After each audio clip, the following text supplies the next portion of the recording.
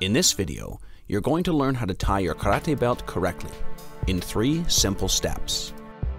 It is important that you follow these steps not only physically, but also spiritually, as each step carries with it a deeper lesson of philosophical importance. So follow along. The first step of tying your belt is to make sure it hangs evenly from the middle. This act serves as a reminder that excellence in karate can only be achieved when you've gained perfect balance in your mind and body. Place the middle of your belt below your navel.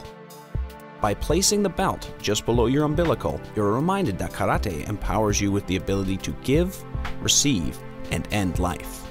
Now cross the belt behind your back. As the belt makes an X behind you, you're reminded to be prepared for those who might cross you behind your back. Now, bring the belt to the front again.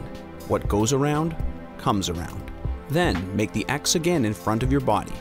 This reminds you that what goes on behind your back can go on under your nose as well.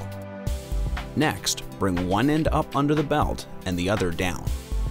This reminds you of the 2 directions in which your mind can travel when you are not at peace with yourself, and the importance of striving upwards in an effort to seek constant improvement. In tying the knot tightly, you are reminded of the importance in tightening your resolve in all matters to strengthen your karate spirit. Finally, make sure all the ends hang evenly. That's how you tie your karate belt correctly. Good luck.